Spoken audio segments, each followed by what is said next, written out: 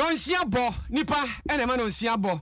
ye nonsia edi kan anwumre yi ena abo yi we ye anwumre nonsia afa na abo kan ye wadom 106.3 FM so nhira 104.5 affiliate de oso ma muni amano ne ebraso sense modo ayensan so anwumre yi ye boni nyina chi se wa edemamo sense do hwere baako ene esamfo nso asintrase no asemu enti apesmaka fo ye se atwaidie na se anwumre ye hwegu ha ensam ade ba no de obetie bi nie ya be kwakwa abantie bi a wono wo se ababa bi de krono ato no so e wo zenu mpotem ho ene wakobɔ emma pa amomako brim no a ho asama sɔre dendenden na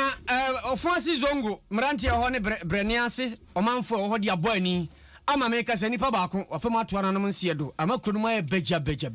na ye be ko grubi eye papatia ekwantempo no so se de ensuo to a eyiri abobokwa anu ntokro nyina nse contractor ya adwuma no agya adwuma na to nti omanfo ntimi nkɔ entimi ma ene wono mo ayi akwan ya contractor fo ya bi na esan bo ohene nse so afo wesi kasam so da no ada okomra hye badwa fie kɔhwe akonhoma na chi dia akwa koduro no wa mo ho wa se wo makatua adwuma o ma yeso o metuo so mu nti o mo ntehwe nti papa no wonsan ka bi mo mu ntie na gana mpeni na nada kwakufu adu na dia tudwase obi kɔda prison ne ayi ni bafia ni kwase yin mu edi etia no ene empani akire nioma agu ahoma so aboaboa no kama ni nyina se osu otu anamo bi ebetimi aboa ama katahye ne proye yetimi atu ase ma yi mu wei ani nsem bi ka ho enu achi ebehura akwa kosi asu oja crossover bebem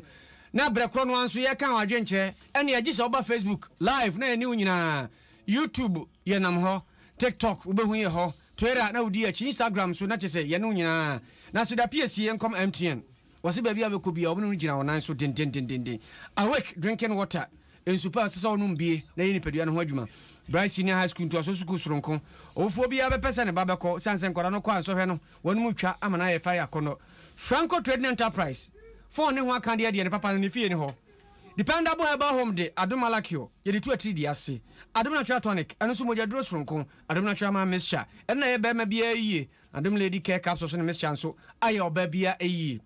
Grace Homeopathy Clinic on homeopathy kwanso na esa ya dia man ne obi odne yade ko ye bia wansan fa wagya no ho ye hwe yade wi a tia bi na betua nemum eno kra ye duro ayde ma wo no na wutua tia no wo ho high sense or see everyday prices for everyday people home appliances there wonum nsam na benya no mfrinhia parapore du enum frinhia parapore enum ade ani edi akirama wo wonum pe DBS say the supreme concrete na aba wonum ye pavement blocks ahodo hollow blocks ni nyina wonum obi ho na concrete already mixed concrete so the bia banti so your contractor na utie mi a furniture supreme no ye DBS ni mani bia say nyuma ko ne kutie mu na nyume no nsia KASIEBO yi ye ti ebrem na nyumre yi akenkan fo ne ye me obri ya boa fentem fremene nana say ampofo je yen hyensem na se ne ye hyase e de afiri eye zenu empotem ho na enkra afiri ho ba ekiremu a waburo baba ho bia wono na adwuma ho ye ene se wotonsa ese bia ba adwuma bia no ye na zenu ewo ahyaman ai no ebentema na asem ni nyina mu ekose abantie bia ne din ne Robert je wonya mfinhie aduasa nwotwe ena posifo kiremu na no mo ho no an obaye no de beto omanim se ababa bia ne din ne gift eje e de krono ato no so na posifo na hwe asem na nka no obebo paa so ebe ma no nkobo no emebe wi akire no onkonkonya amane etu obema ne mfefo ma paa na akokire no bosum yeduam aburu se posifo ni abantie bekasa so obekọ ani sima aduasa kra ya ababa wa gift eje ni nua be ma dimirika dese ede ba ye ebebo mama ne se said ye ayi emayo bia beto se ni nua ba Steven gift eje so abono no enya asem ketoa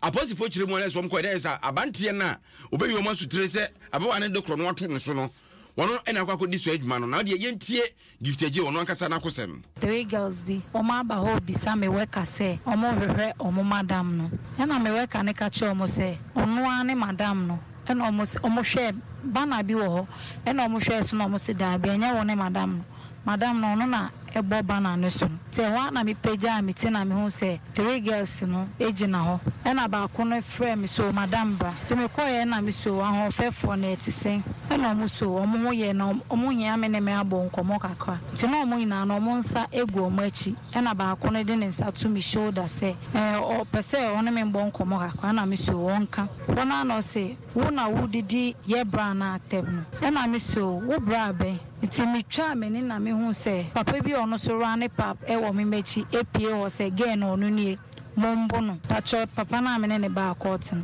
o ka che girls ne say me nie no mombo me girls ne kita sekan duane mboba to mo gu so mo bo me na fitafo bi wo mo mo ye mo ye so mo ba ho e na sa papa no rane pap ne ka che de o ka che girls ne so mombo me no o ka che mo say wa wo be ba ho no de sekan bewo okita sekan na etu e na wasan fa boys o motikam e na boys ni bi video me ti girls ne bo me atete matare maka me pint pe e na na ehye me asem no awra ho papa na aposifo ahyase se wo mo yase mu hwehwemu na wahunu asotwe a abantire se asem kwa koduru atemuafo nsem okoto a wo mo ede ebema na ni nyina mu no gise koto agi atum sampa asem na abantire no edi honfo anya yentu mirika na yemfa ye nche ofuase ayirebi zongo uduru ho pe ho ye beja womne brenase omanfo ho na dia boy ni ama meka se wache wura about dead body wa ye dead brand ye no ni di no wawu na obinim se bo no bi di hwiri tirimu o senso bo no mu no bi bo no twade anu odi ni o assemblyman be chirim na ni nyina mu no se meka se o sini panso aprepra no bebre ama asrafo akwakogu ho yenko ho no so opani Samson Jawu Mimpedia electoral area assemblyman no asemi ene ene chene mpotemu na asie nti ene ni nkomo opani akwa ba yeah sabre ya sama yensa kanie se ntokwasi zongo fo wo fansia yirebi ni brenasi ntiamama nipa ba kwa firim se na tie ya chieni eye ana permit kwa ko akra be 3 days nti mbedu wo force be 740 and the chair Moko more our Benassi Polyclinic on a regiment. And the new honor a month for a facility for treatment. I'm going to send to Kobiesi, I will call more Benassi first mountain, nay, or 40 zone you Benassi Fona, and yan to come back question. The Tana medical and the above 11 and then the Jao bar of forcing. In the city from the career. Timbana police for our more in the police for a cambon here and a Sadia. When you Shimuna, the in case of this present or new information, they are making their man. In the anointing of figure for to buy our million Shimunti. I remember on a Marco facility number clinic number for treatment in the Nico and Nabaco, na Mubem Miensa and Swepra. I create a second. And you know, someone has a police for some money in year, and some number no more business. And you see, I have no police for more or more munition. Now, almost in a cofanta quanabai. I know, Ubuta will be a woman to be a sick or woman, dear, a month of quanabai, or moon and a matter about woe. No more woman, dear man, could buy into police for the and a police for no dinner, Sarko make the Zongo ni Benaki na omwe mchumu. I think they know what's here. You bet me na the demand sa oyene ni bae. Na Zongo ni Benasi no ebe ohun. Men obedu Zongo do force township na ngata ansa na akofo kuma before Benasi. Se nkroto be se ubetra kro mienu ansa na akodu Benasi ho. Mbacho osa na tie. Enti ahenefo na to ahwamu na akofa we nyina bae. Baby, a see any dear. Osha, they are not or for us, no, for example, extra far to the Nazi domain and they say, as far for Nachi will be. She said, I don't want to be a chrono as some jabem.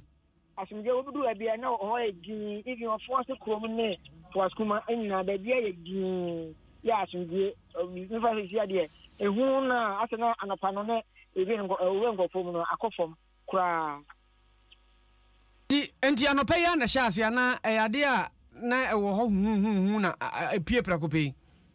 so na medical kan invitation so na me won kan ya de won tie na pay be 740 na me ko bi na me twem ko azuma yo assembly yam fancy wo na odia ma wani ni akire nti bibia foforo bi e be free mu aba no na je se ya ba ne wa ba twe ho nkomo why machi yo me da se yes da se me mpedwe electoral area assemblyman no on de mpedwe Samson Jau ne na otie na ye kwa homa no so ne ne abrante ba ko no ono so obutuzongo ho the dia amanfo de frɛ na hotedi no de frɛ no say at least ɛno ne dia de frɛ no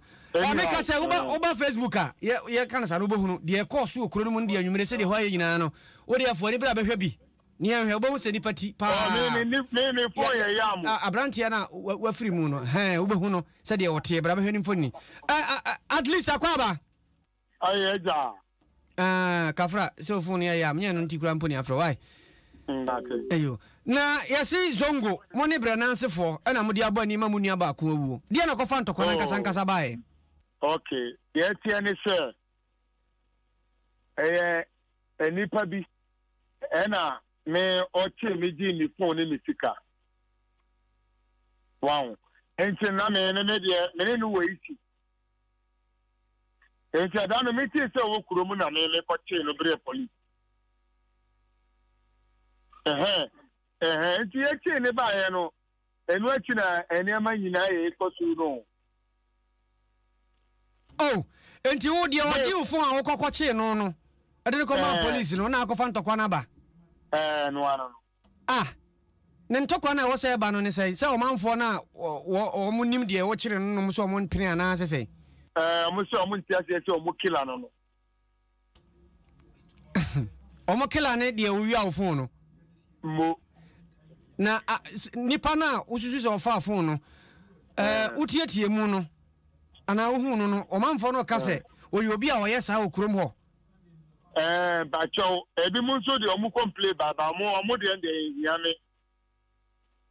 me de na na han nti eno na kof ana fa wi ase da ne ntokwa yi na de ofri mu no ba ne se na me ba me na ofri mu no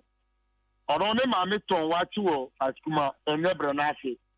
enti omu ko se omu ti se omu ko hwe na de na agu na ko ena omu bo no tuo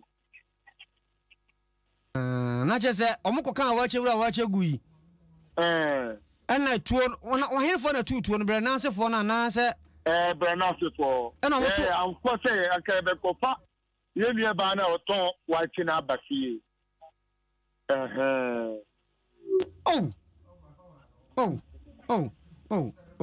enti wunua no sabre o ma pene kura bre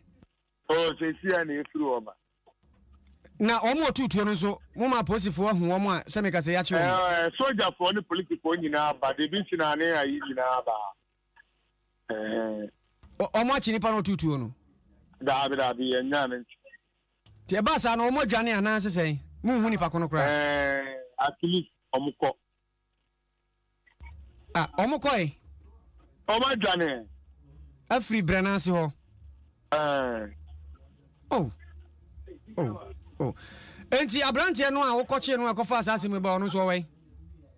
no me de no ma hande na ma police da dawo oche na di be say ye cheno enani 3 days Unia na wafri mu no nya mfie say why is 21 se ni wuso okosku ana why we ski ba ono kana ka 21 days wuso kra na so hwe any Facebook live make say hwe ni picture na mo de ba say oye bema pa je say ni mu odu kama dead body nyina ayrewa abazongo dead body film ayrewa abazongo ampa na edi amoda tutu mu husu dead body ne at least no every hen me at least me Oliver Twist always ask for more mentiase okay Oliver Twist always ask for more Jim FM at least yes mota akoko ntokwa wo ho ana ntokwa den na wati medinda bisa na mi bisa se mota akoko ntokwa ho ana ni pa na ode me number ma no bisa no se me te sa na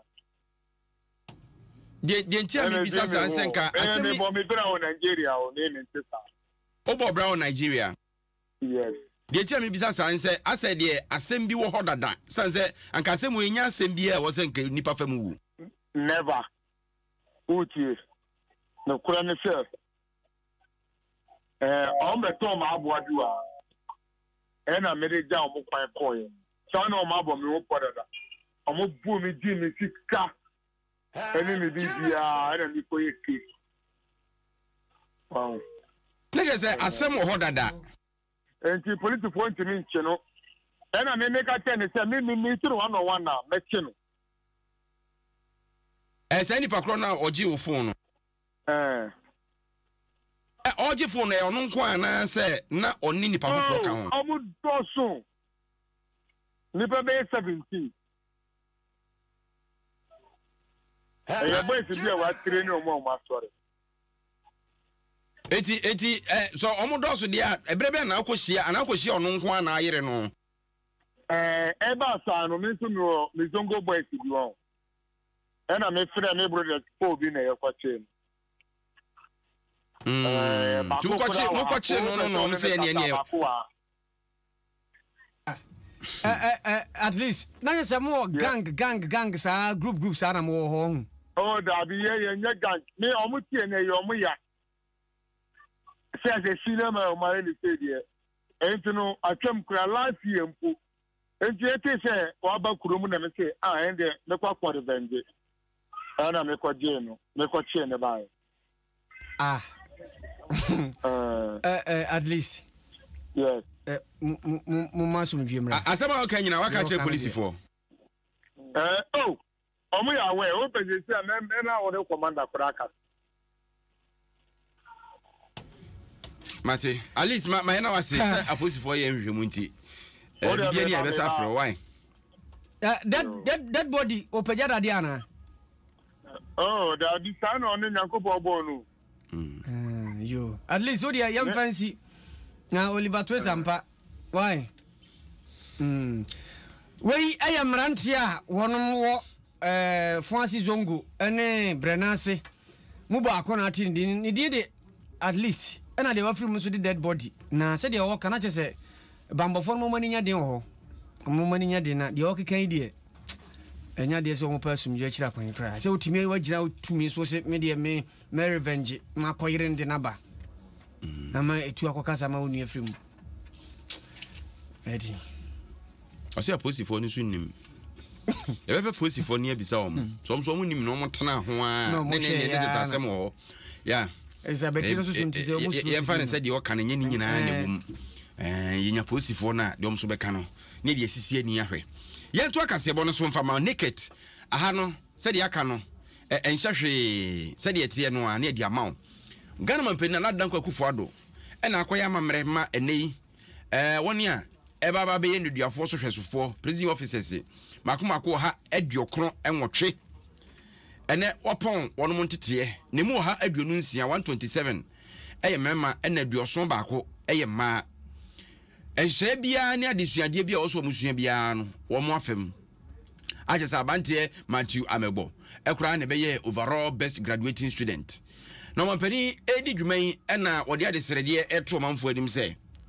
ewiase obi ho no a ode fiase nasem keka wa hunanka eye okamafo a wanya eye atro bi a yitwatro no so ene onipa omtirimu odin ya kohwifo abonefo akromfo awudifo esoso mo ho na obi wo kra no ewudi ni ana wo kromfo mpo no koda obeba no asesa enso kamia se yi sai nipa yi edi fira fiase no mo ba ne ehwe mo ni kanchi chese ene obi ade kra na be yira ne ye pa hwe nipa nanim ase sebe nipa dodo te ho no animu hu obi mframa pa wo animu hu ne de be hye wo wo se san yi mu a ye de tie nipa akoda na duafia aba na adwene eba sa na entimi mo mo enyi ntum se o masa beka nipa ho ejobu ano ne fere ni wodi afanyina mu wo be sa kodi bone na asade na ko ba bia no wo na ne ma na fans no o mampani akirem se wo mo susu a ye na duafo so hwesofo no president officers no so ya omomwa entete enkrakra entretre se nipa wodi bone ama yede omo aba kukum no yentie Ghana mampani na dada kokufo ne nsemo a wodi to dwane bi. Ensure effective reintegration into society upon their release. However, it is noteworthy that society is reluctant to accept ex-convicts back into their fold, and former prison inmates continue to be stigmatized. In as much as personnel of the Ghana Prison Service owe it a duty to work to ensure they return well-reformed and rehabilitated inmates into the community. The larger society must also prepare and take responsibility to welcome and work with the ex-prisoners so they do not become repeat offenders. I'm mindful of the increasing challenges confronting the Ghana Prison Service in the face of society's continuous expectation of the service to discharge completely changed and reformed ex-convicts. Government is taking the necessary steps to address some of these challenges. Ghana Mampenina Adan Kokufado, Ena Echrem, say, I was here, boy, or more, a free fee, a befiano. Na nwet mi aboa ama omo asan aba betenase atenase tenapa na wa kyerem sa ban no asan ne hwene so akaya no batwe so obehwe said yo ba bia edi be kanyan enhyehyɛ pa e wo prison ahodo ene o madi die mo dabrem enei bia ahodo a eye prisons for won mo dabre e wo sa ban ne hwe no sisie ni nyina no egupono so eje oba kya dwan no ene ho yie ntino guso ye ho adwuma nanso sɛ de ye ka no baakofo onyo so no tompa no akakaduru baakofo enkyere damfo enu nti ankura so a wonsem obia obetimi aboa ban na yesisi president ni bia ka wonse be ya nipa abobo apɛ so sɛ sadin e wo president dan mu no yebetimi atete omu no gina so de abasobɔ ma Pentecost asafo no sɛ nanu adom bo a yesi president fe e de ma yese yefa ni duafo enkogum.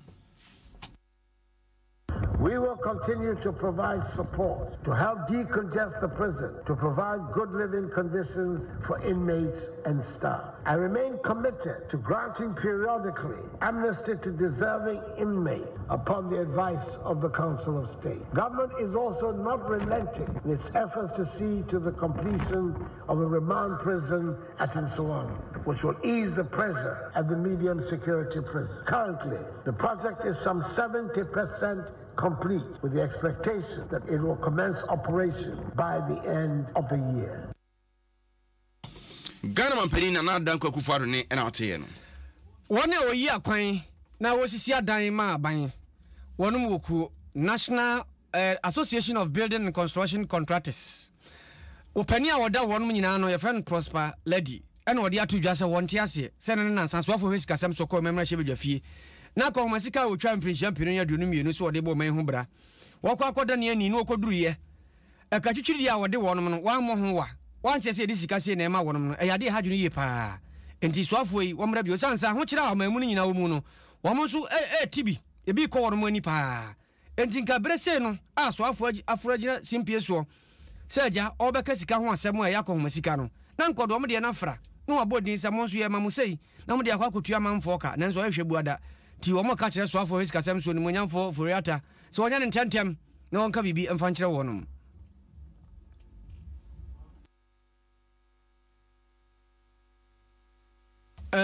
ya bomodin se yensa be kan ne no na so ni nyina mu no wo kire mu a wo se ni nuanom bi wo ha wo koje aban bosia na afi so wo kire adwuma se be se mfinhia mpinu ne edunkron ebepem ne yi no ka pre nko ye nti banka hodo sika kwa bia hodo kwaje busia fie wono mo twom den omusu nya ntue ntibirum dia awre ho ene adwendwene saa no mato ananom nse do dia dura no ayedin omo twemma botomo ayehye eni braba ti omo mpese omo aka no enso beto ananom nse do abra omo bre nso ye enti omo srese se de beyem ho behe ha wono no aban mpesika bi no mfa mra mebo omo se de be ya omo adwuma mo ye nyino behu sampa ya ye adwuma maban na ban so de kai anya bia akra no watua kakra de ba sai boa emanyo omo ye nyina nso akoyie yento ansem no so na yenko nsem fufuru mu ugusu tie Adom 106.3 FM patwa no aka ho Facebook na ensem e de brew no watimi ehunu na fei watie ebi pepepe yeso na adwaje nkyira ba mesrem mu a adwenkyira mu de ba na adane atenie yentimi nkenkan sa atenie no so hu asem na ba no ahomete de ne nso ehwanyam yanim ne ne di sebe unu atem dabe ɛno nko ara deɛ obi ade ne mfa kwa mu a utimi ka ne mum ateni deɛ mesrɛ ateni ne bi wo no ma no ɔhye ogiri sɛ wa message a wasend ya brɛ yi ye kan asumbi bɛba kure mu message a wasend ya brɛ yi da bi ɛtɔ da bi a ya nya botre so hu nya botre yenkwai na yemfa yani enkyerɛ ɛyɛ grubi ɛno no yɛ krubi a nipa wɔ mu dodo na kua ɛno mo yɛ wɔ krache ntwumuru mansini mu wotima ntam mu wɔhene ne manfo wɔ hɔ ɛnde ade srɛdeɛ ɛto Diamond Steers Construction Limited ɛ contractor ni a yɛde grubi papatia ɛkwan ɛkɔ ɛyɛ kyindere ahyɛ wɔn nsa sɛ wɔn mo mramra ma yɛ adwuma sanse adwuma mo adwudwurani egya hɔ no ensuo to ɛ na yiyi nkwanta wɔ kwan no mu tisesei wonam kwan no mu a kyesɛ ɛde papa ohina wo grubi papatia nana kwaku jano a otoso mienu ene ekyirem se be na wotwe miensa nie na contractor no obi ahunu ba bi odine ni faaye wagya dwuma no ho bra na amanfo nim so obi asala na so ntom kudi salaba enso won matwen a ewiase so mpinchen wo a upinchen no kobo binom ba bi a ekeka kɔ no contractor na hwɛ a mama me ye dwuma no na ensuo ne sa kan ho biemu a ebe din senko ba die betimi akoso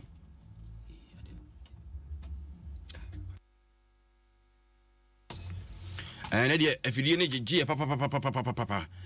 afidie ne gege nti ma yenkɔ na yennaboafo na se abra yeguso a ehwe se ene no ebeba no Bright Senior High School Kofodua kukurantumi na school yiwo wɔse yemfa nto anim se yesuku a etete nkoda na tete wo mu yie papa ene se ye kan so ope suku a do ba no bɛkɔ na ne dachi abrabo besi ne yie secondary school betwa ne nso hwe remedial classes a wɔkɔ a obetwa college obetro O level na A level fa ne bra Bright Senior High School GCB Bank branch bia no ye forms ni bi Zenith Bank branch bia so ye forms ni bi ho ye de dabre se pa se boarding wo be bia do ba na beto amana da aduane ye de ma akoda ne die na afi akyekirefo akire nkoda na dia no nsampa odo ba no akosku papa enti hye ne nso se odo ba na beba Bright Senior High School na eba nso hwe na obetwa amoni age Omo number ne 0242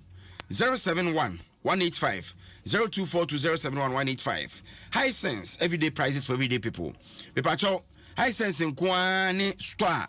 Your ton electrical appliances, a 5 years warranty. Nso ato TV, wato fridge, wato air condition. Ni ama 5 years se ehun so gunkra. Ye jeremo ama. Ebi currency baby ada microwave, blender, rice cooker, kettle, iron, mobile phone. Anase open home theater, air condition, ni nyina bi o High Sense. Ya ne ton. Tema kumase takwa de takwa mankesi moboase sunyane techima tamale. Hohoi Kofodua na nkra ha. Eti hwe High Sense fo akira kwa no ne ma no so ofo papa. MTN everywhere you go. E mane nkwankwa ye se wa oda de na ye be deliver na ya de foforo da bi. MTN fo se EVD credit transfer na wo ye se bia wo to credit anase data every vendor bi ho 1 cedi na to so nya 1 cedi 500 also nya 500 so ati ase share MTN for the abano no enti se wo to na obi ti so kwan mu ba bi obi sa ho kwan bibia de a na ne wo hunu se enye MTN a DBS Industries one de Colorlink Plus abadwa so ma Ghana for to bi hu sampa e won chansen emu ahodo na enye no nko a ene DBS for eye concrete blocks aba achesa say adwuane concrete sane de concrete bi na de concrete blocks engineering blocks supreme stone blocks achesa hollow and answer solid 5 to 6 inches ni nyina no pavement blocks ready mix concrete ni nyina ye wo bia ye de be ma wo ti DBS dey say the mo ye de papa supreme concrete ya ye ka ho asemi emu ye mo amusi abrosan ene adan akese no mobo modiana moba yakachi vesra ope DBS ya freyen na yebaje so 050 1677255 050 1677255 and 0540 659 937 Franco Trading Enterprise oto phone papa ne hwanka de laptops ne printers mo pe iPhone, Nokia, Samsung, Smart TV na pe Franco TV wo ho 32 inches 55 inches and a tabletop fridges so a ene esu dem a wa tim say yes e bonwunwu e ma unsuo no air condition no so de jejeje ye say showaba nti anu abomoden ape Franco air condition ni bi abrochire a omo na air condition so no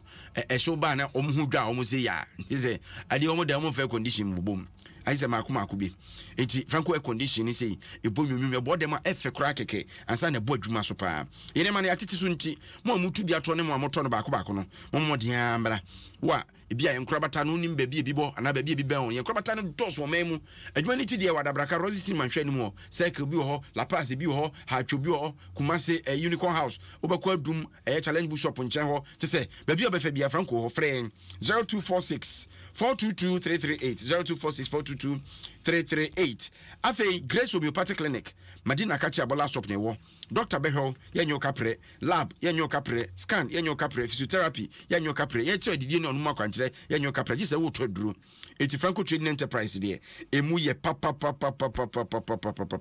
Franco Trading Enterprise. Mr. Wa bomodin nefa weni ekre ho na eja ko hwe. Me pacho Grace Homeopathic Clinic asema ye ken. One number now 055 6181666 055 6181666 MTN for say and one kwakwa hia say ene udimomo beto data na credit say 100% bonus umpewe na opede baby adredi say de fidie agigie obi di show for amanfo so aye krado dada kura wo kumase a ene de odi free kumase by say atwuma yabe ene wo mo a etwikai ene omanfo ho ene wo ma chirim say ye posini ene eye ni post ni ketwa se post ni pani ni post ni ketwa ya wo masem sori ase ketwa ebu pani ni nimtia no ehon nsem no e wo mote ne mu nchiremu ene obi besi ana yedo mu asukọ no obi di hye de adi akire obi di hye so te enka ene esoma ye na ye de ye hu dwa ye hwa papa enya asem ketwa. All right, na say Masoba was on Tema in Kumasi. No answer so because in Chebia and a video being now Montensua. And it's a superintendent Kwansa and a Cobra Buache chessing Yanubi a Corso Montemua. And one video ever to Montensua na a bit more chess and Nema. Ora Cobra Buache will not a police in Nekatua na one in the supu. A someone named Jebu and Yadi Sefata Kura. Now I'm a free at Chumakwa District Police Commander. Now Fene DC akachebe to judge no dissect actors say some we suni putu punshe mukasia pa and akwaso mo wrestling be yan somewhere kwaso e wo ye atwema kwa ngoma district mu no eto betumi atwena fama ba bia ne dua nanka se di beguo na bibia nso enkonkofo ho bia mfama na enamanu so bi ma enne de ye bonan ekopie mo mpotemo bia ya nanka se esiye ekobisa nkrofo wo biso mo ze no senga ze mo hu ne ma na papa ye ozi ntumi fa ne di ntudwa ne yesiyu na obomu kire ye sani ono akase hunu kwanya na police ni panyini ni police ni kitwe eyi nsemo no e wompotemo no mo yetre ti omo police panyini kwa trash obaji tuo no fuma me memfa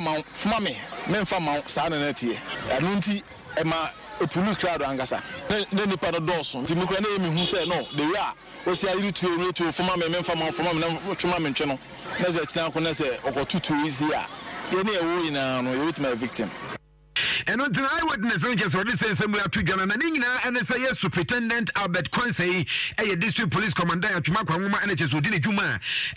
When someone would do a few about HS or Suma, FPU, Timmy, HS Womuko Pimo Quanya, a yabe, a Franco Force Quantum Ponoso, a way baby as an Tessie Pen. Now, Feline, and was one quay beyond Quaquayam. The Numu Anna, a year police commander, HS, Zendo Maya Number Avia. Woman free horse and a bayer, Umber to Miako Baby, a watch from Swamon Kono. Na enumu ena ebra ye police commander esanse na chi ebepiem honum okoto omlori station na ayewura kwabra boache eniwo bi na obiza bi akwabra boache wo na chese kwabra boache baye no ene hu ya no na sefo nyina ekopiem wa ede sense we baye na timamfo ompotem wa chese obra boache na nyesa bio ade a waye a ensem fatani o chese papa na niam bi oye no ompotem wa yade bi enso ani kura ena fedu kura twem kura na FPU team ede wo mba kwantempo no so no sika so wojo mo ani empo no obitumi kura ka cho ni udi ano ka cho sika kura dia ma ekura di so nti adwuma mo ye no ho no ense da nso ni sa kwani da me hu video no wo social media no nani anye ho efiri se kwan no so ye kwan ana robbery so Kweni that me who video no social media no many anye ho every say baby o mugina no toda na ede accident ba nansi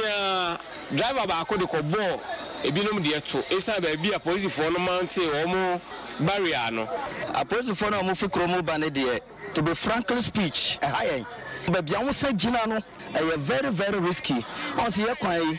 a snake road what me the 6G a few people be ofure ya no abegina no ama na so amuji escape 5 series o ma na 2 series kura o se enye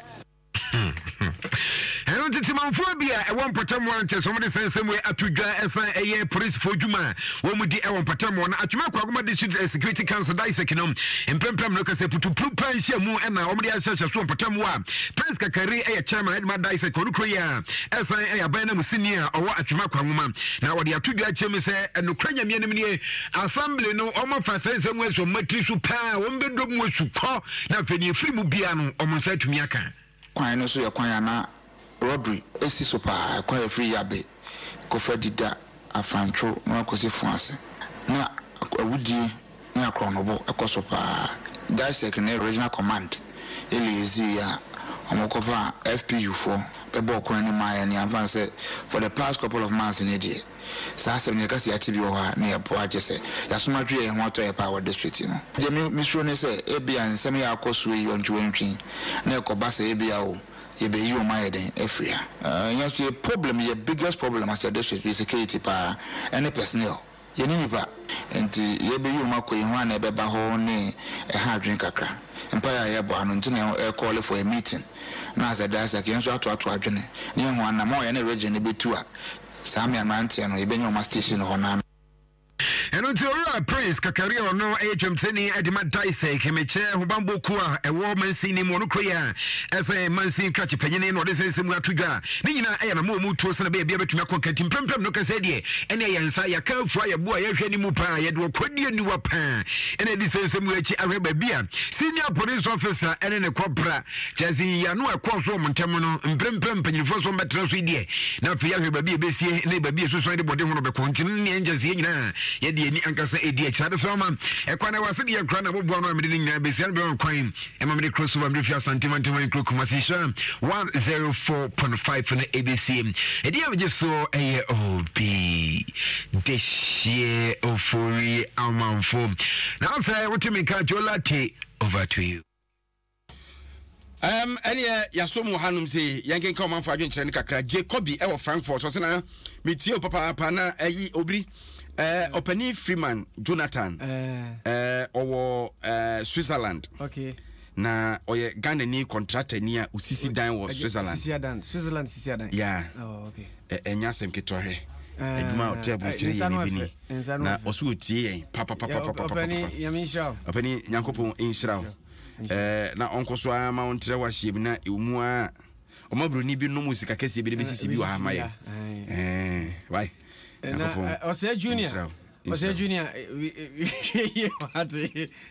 What? Ose obiri na na se motinzemu frankly speech says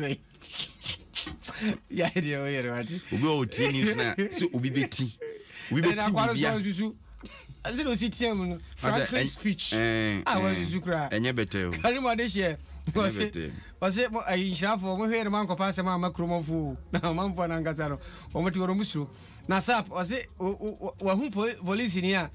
o de AK47 ha ni nua e wo teshi jesu hu ye no onim was it be 3 months ago romba betwa bi ese wa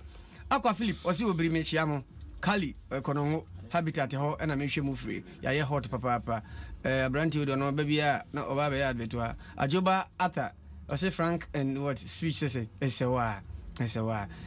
dosu filemo Philomena was say DJ Azontu Brekum Kato enyami shramo no mo bo adwuma Dominic Owusu was we yiwa Ghana police for na da ho uja kede lali was say asem ajo Evelyn so mozu ma brandi he wonyo ne kakra wa adobo aten was say we nyina ye police ni a ni training ton na ka opani de wona etwe apose Elizabeth Kellis Ghana police for more trendy. Happy birthday enkoma maame ajoa fe ne ye Bronx America Brichmem ɛna wo nyame nhyira no nhyira ye kese kopem se obeye kese da we every ajiwudin osi today ni sister Elizabeth Akon o aboaso ono so di ni birthday ntimidi asoso ama why evangelist osikani wose ene osikani FM ho na oti free Ebenezer owusu CEO ema Majestic Phones and Accessories ono anso na Majestic Foundation boss ene eyewa woda happy birthday enkomo osi nyame nhyira wo nhyira no onye okese na mamemfa we entoaso wodi wani kira tran ya ehwe se aban nyuma yafu ahodo ne adwumakuo no nyina tran ahodo ne sakire beba ho na wayi wadwuma yi a wato din public sector reform wo secretariat na wonum ene mampani futufo fasikasem ho na ya asafomafo ne mpanimfo aka ba kirim akodi nhyiamudie soronko na ne nyina ne se wo simfiri champion ne dumienu na oye hye bia odi gu akwa mu se obeboa na proyere kankan yetu ase na afa ibre kro no anso yatimi agege to amana bo ano ne dia ye o mayi enum no kosi nkonwa wode ho ankyerɛkyerɛ kɔ ye kyerɛ se eba se yi a eboa emadwuma na wonum edi titru wo ma agege to mama yi emuda ho pefe na afa omanfo nso a wose ye de sika no som wo ma ye omu adwuma ma o ma ne konkan no yatimi nya sika no dupu ne dia adwuma no ama wonum. I deem it a great pleasure to welcome you all to this conference on beneficial ownership disclosure in Ghana under the Open Government Partnership, popularly called OGP initiative. The theme for this conference is taking stock of progress made and challenges to government's effort at reducing corruption and improving domestic revenue mobilization. Those who paid attention to the minister's mid-year review of the budget saw the emphasis the minister put on domestic revenue mobilization. The conference being organized by the OGP Secretariat in collaboration with Office, the Registrar of Companies, and the Extractive Industry Transparency Initiative, EITI, is to assess progress made towards the implementation of beneficial ownership disclosure. The Open Government Partnership is a global initiative that brings government leaders and civil society advocates together, aimed at promoting transparency, empowering citizens, fighting corruption, and encouraging the use of new technologies to improve governance. Na opani asafuma fodene kase bawe no se yentimi nkase pempuntu abra yentua to enti se to no so yetua ne agege na enwunu a eno so hadwene ti wo se ye pekwampa ye befa so na sen a ye de gege to no yetuatua ntokuro da ho nyina no ma na nya sikamu no de aboman no ho bra. Ghana developed its own OGP 2012, the first one, second 2015, 2017 respectively. The last one, National Action Plan, was developed from my office in 2021 and is being implemented over a 2-year period. Some of the highlight commitments are the right to information, open parliament, and Ghana Open Data Initiative. Ghana's membership of the OGP demonstrates the country's desire to further expand and deepen the scope of open and accountability government. Ladies and gentlemen, may I conclude by emphasizing the critical role of domestic revenue mobilization and sustained efforts by government to reduce corruption through policy and legislative forms to contribute to the achievement of sustainable. Na pani asafuma fokasa wie ya pe no rai Jemima Amware wono registrar of companies no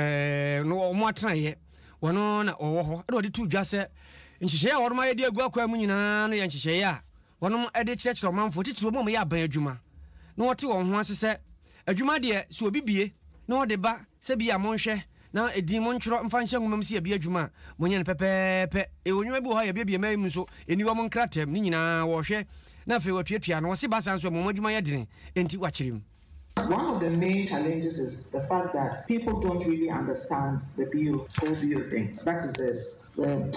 The general public, we have to do a lot of sensitization. So when they come to us and you ask them who the legal owner or beneficial owner is, it's a bit of a problem when they come to our office. We actually have to educate them on that. Another difficulty is the type of inquiries we receive at the registry, especially when it's evident that the company structure is complex and layered. We have a difficulty finding out who the BO really is. So we discovered that most companies actually in Ghana didn't even have a register of members, honestly. We were just operating with no such register. So for us to come out with the requirement of coming up with a register of BOs was another headache for them. But luckily, with all the force and all the penalties we've started instituting, many of them are now getting their Maame Jimama Oware nene ena otiye no na kasawani wo sise obowa o messages mekan na ya na person obaji ho samba ena kasawani musician from he ena make catch say jai obi banya me say you see betu ato ne de beto VAT de ne abraye nya kwan de ene lalai enti omonye kwan ansa ne ahyase etu ato na adwoa Evelyn de wato bebre sa bebrisa no de egumu aba ohu nana Marokus ewo eye Düsseldorf no say nana yetie mo papa na nana mado ahema aba Amsterdam ene ne kunu se kwa me so omuso etie kasiebo no na okọ Antwerp a ora Fred so say ono nso etie kasiebo yi papa abante na wawu na sabnim se akwa manfo ho na Oliver Twist na na manfo to ba Oliver Twist ya nto so na ya kire China adehye makoma akudu Ghana fo mienu yesi hoho bedi mpo na emani a kire na galamse kuro ya ho ene ya kise nipa yi unim se Ghana mampeni na danko akufu ado sana ho so se galamse obetu ase na manfo mfa kwampa so ntu fo magudie nipa bia ya asomhyele asobrache abunu agu asom enti enei ukọ omampani atraye eno no etwosomienu kire office of the president anes wona yate counter intelligence unit womo enenam a wo kikire nkrofo a etu galamse a enye ne kwanso na ye yakwachi wo mo okwu pani a wono ne commander eda eye operation ya no eye ni note ene de kokobọ ma wo mo a wo mo adwen so mo de se ya no be se asase ni nsuo onfa mra kwanso ntu agudie ne se he ewiasimu ofa konfoire na motie fa oto so atiase nti so yo adwen se obeya so brache na mpanifo sa so mu de ani omemo aso aye papa na Ghana de hye so a wo mo na edidi de animu sesi abobi be ka oni frintumam kire China fo kwan mo se yensa ase ni nsuo no wo so mpanifo so mu a onfa ho nchew so mo say we kokobo ede mo say the president of the republic and the ministry of lands and the national security minister and his coordinator sanya mo na mo so omo di fenchin e de aboa the president of the republic or say abenja issue nti me pese mo na mo yesa ade ni yan wo hwe na wo dey wonjai na ye nyina ye ntino ma mu asumdie mu nti no aye before no bi na ma Chinese for no kwan omo ye dey omo yesa ade no and the whole thing is ade na kwa say at the end of the day no asase no say Illumina commission cry issue concession ama obi a there is a buffer nti say ebi asa haka kra na Illumina commission ama wa no mo take advantage no mo bo na no asase mo ewura eye illegal mining nti no counter intelligence be hwe no na no kra ampa ya pekwe mo e ko na obo mehene ho say ejuma pa ya ye no ni sopa nti mo be hwe a echi wa excavators egu ho no excavators ketwa a ida bankoko the central command na ni nyina mu no abankra chepani a okwa West lawyer ya owusu ado ena ebo empanimfoi a ebe operation counter intelligence unity abaso se o ma ye adwuma pa mo apia o na de opa de pa kokotoko ye na bro se obi ba be sense ase no metimi di ntenti ta kire de adwuma o ma ye no eye pa TV station bebre abobo midin pen se meti ha jama adwuma de ankofo tutu sika awo masasi mo jama menka ho ene mo amu wo he mo hu nyame na meka kire mo mo ko isa mo ko amenka ho mo ko sites ne muni penifo ko site na menka ho bi enso so mo ko a obia nka se mine no mo ye na media obia mfa sika bia mre me se omo de sika no omo de brem afenso ye mo obi kura meka se asidani machine se agidi atu me maka kire mo pa mo me mo ne don komi sese ya so mo se media ye mfa don to so ne yenton enya media mine de me mampeni aka wotakwa mameate na mo ho enye bone ekwan e fasutun na e bone this person to gold the be reclamation ye we be dua plants adia shekru no ananmu etuweni nsamo a abankra chepani no wode etu edwa na ohene a wokwa ubome na ifa opiraman otoso miensa a otro krata akomo mampani se de ekoso nie nto onye hu bibia nam so ede ema eyempanifo ba be ye adwuma no akire se wo mo sanse se de nkrofo si se no ano oden enti counter intelligence unity wo mo enyere wo mere wo mu pa so sapo mu nsuo na se nipa yi won toro wo so rekra na ja dwumadie emani nsi hɔ a na aban bɔ modern sɛ wɔbɛ establish permanent yamaye because nipa de wo free hɔ anajo sanse anajo yendi omundi ho nti anajo omutimi yɛ dwuma bi a ɔmpɛsɛ ɔmoyɛ ɔmoba so a yɛni tumi ne kwan bi a yɛpam wɔn nti aban so wɔbɛti saa dwumadie ma ondi ma no nyɛ because groups bebree aba Vanguard Operation Hot ne nyinaa no ɔmoyɛ a na atwa na saa group ya ɔmode aba yi ɔnhyɛ yɛbɔ ɛsɛ ɔmoba yi ɔmoba bɛtena adi dwuma na amayɛ dan ne dan nyinaa so ɔmonya report bi a ɔmofamrɛ asɛ yɛ nsuo afei so fudie so ama asɛ koko a decline if you say ɔmo ana dua koko yi sans wo be dua koko no ɔnya sika na apɛ na ɔde dan ɛhɔ ama ɔmo yɛ so bia ɔmo hata nsase ne so nti ebeduru beeri no ɛkɔm ɛna ba bɛde yɛ wɔn a wɔn mfu sase ɔmo de ma no ɔmo hwɛ ne yie ɔmo de ma so a ɔmo nkae se yɛ hu saa deɛ na nya ade a ɔmo bɛ ma ɔmo kwan ma ɔmo adidi asase ne so bia. Divisional Police Commander Reverend Dr. Danny Ameyaw ɛna de ne deɛ to so sɛ so ɔyɛ wadwe so ɔbɛfa kwa mmɔne so atu afuma gudie de ya ne de ɔde kokrumutie kwa yesu tro ne de gya no kwan unia pɛ so otu fuma gudie a kɔgye ho nkrata nyinaa pɛpɛpɛ ɛne ɔba ɔno unia asɛm nti saa udisi obetwa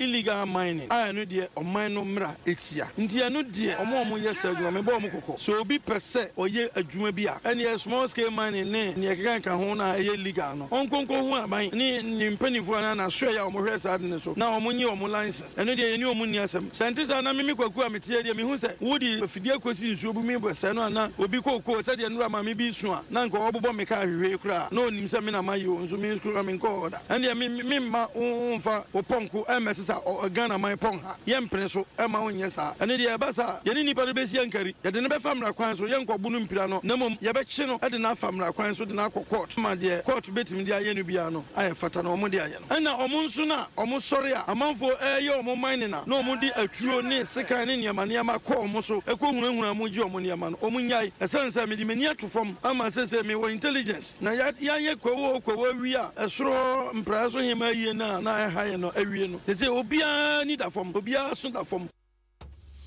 Reverend Dr. Adani Ameyaw on a divisional police commander ewo eye ko west hono na wote se wode ensam hodo to dwane be gina we so de KASIEBO na si ye sere sam mfanche se emfinfin o baabi no afidie ne nwen ne se na afia ma ene no etikam so ni nyina mu no KASIEBO no yetimi e de abawiye asomdwe mu ye fem na sei ampofo je obiri ye boa frente mfemi de amejiso na kwa mikule no ademu nkum kobrefo ekosi adjuman semfo esi ohene semfo pani